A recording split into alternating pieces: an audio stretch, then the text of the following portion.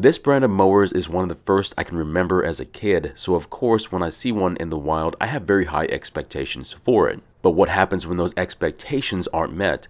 Well, I'm just going to chalk that one up to time. Just as you can imagine, not everything gets better with age, and unfortunately, that seems to be the case here. Now, for factors that I'm not going to get into, this brand is now just a name with no real substance behind it. Of course, if I had to choose between this one and some terrible off-brand from overseas, I'd buy this one every time. And the only conclusion that I can come up with was that they simply were made better back then, and all I have to look forward to now in the future is the electric version of it.